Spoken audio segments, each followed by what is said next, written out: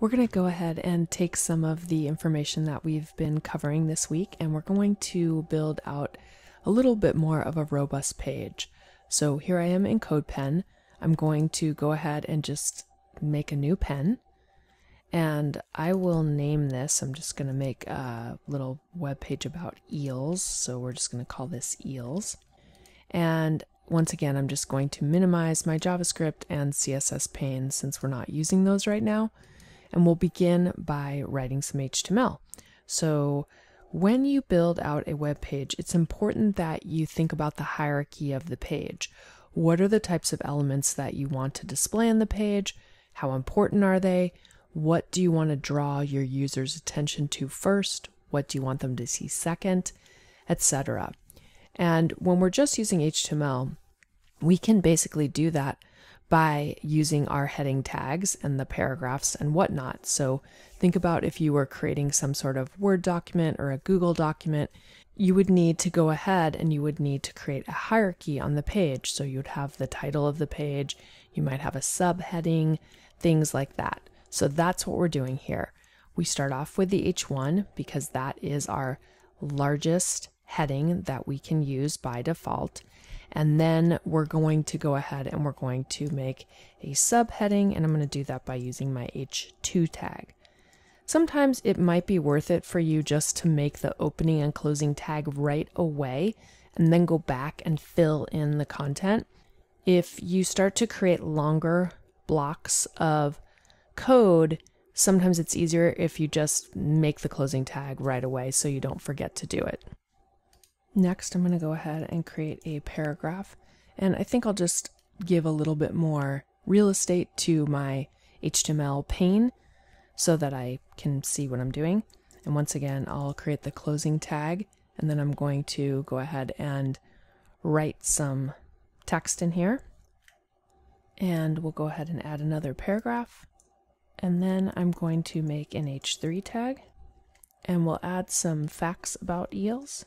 And I will list the facts as a list. So I'm going to create an unordered list by using an UL tag. You can create an ordered list, which is a numbered list, by using an OL tag. A UL tag is going to give you a list with bullets. And then what we'll do is we'll go ahead and we'll create list items. Those are going to be the unique bulleted items that we'll be using. So let's just add some eel facts in here. And you can see that every time I make a list item, I get a bulleted list.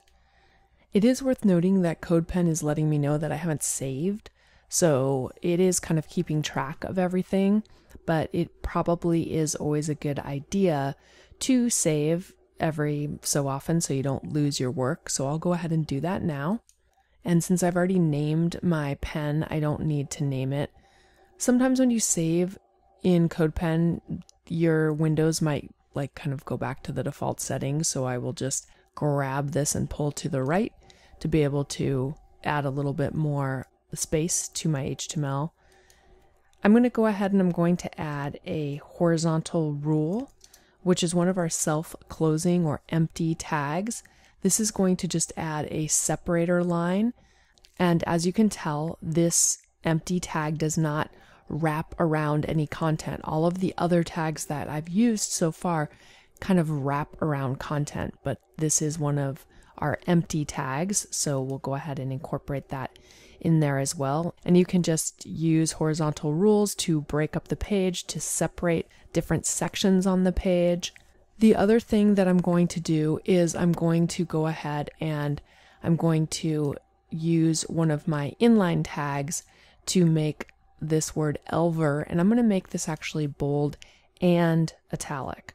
So we're going to go ahead and we're going to nest two of our inline tags. I'm going to use the strong tag, and then I'll use the M tag, and then to close it, remember we have to do our first in, last out, so I'll close the M tag first, and then I'll go ahead and close the strong tag. And now you can see that the word elver is both bold and italic. And I'm going to add one more H2 tag. Okay, so I'm going to put a paragraph here, but I also want to create a link that goes out to an article about the difference between the electric and the true eel. So I'm going to go ahead and say the name of the website, which is oceanconservancy.org. And we want this to actually be a link. So what I'm going to do is we're going to wrap this text inside of an anchor tag or an A tag.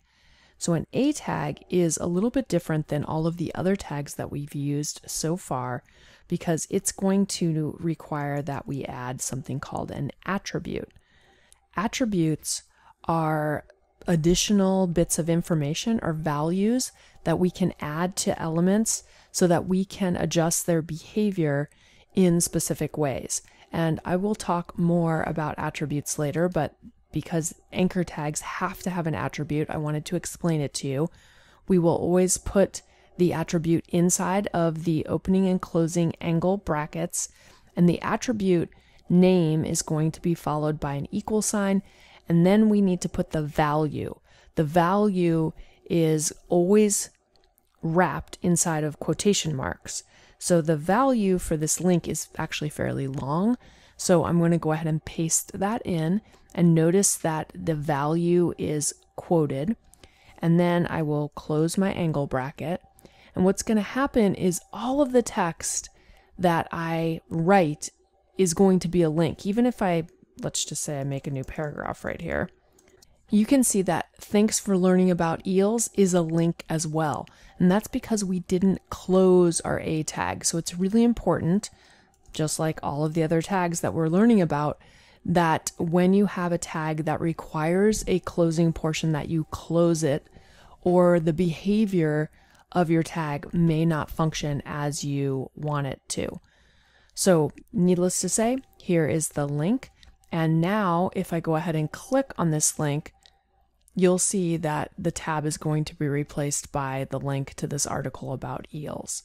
Now I'm going to click my back button, which takes me back to the actual web page that we were working on before, and I'm going to hit save again. And now I've built a website that contains some of our basic HTML elements, and we have learned about a new element.